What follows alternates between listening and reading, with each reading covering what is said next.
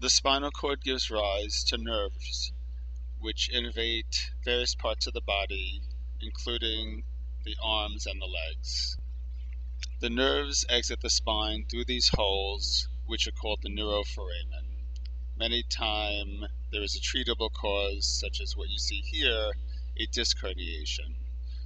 Other times the pain can originate from the nerve roots themselves, or if a patient had previous surgery, there may be scar tissue. This procedure that I'm performing was done on a patient who had previous back surgery.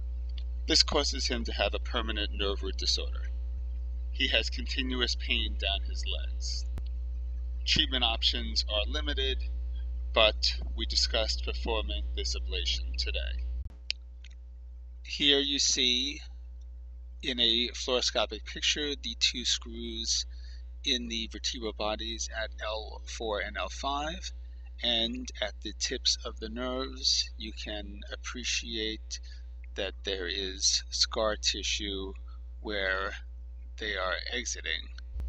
Here you see the two insulated wires being placed at the levels at L4 and L5.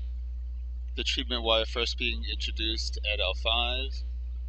First we do a stimulation of the muscles at the level of L5, and then after a pause you'll see we stimulate the nerves at L4. So the needles are in good position at the level of the nerves so that the pulsed ablation can achieve good benefit by stunning the nerves to alleviate the patient's pain. Lastly, this is a fluoroscopic projection with the two wires in the neuroforamen.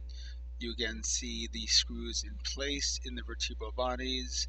There's good dye spread from the neuroforamen into the epidural space.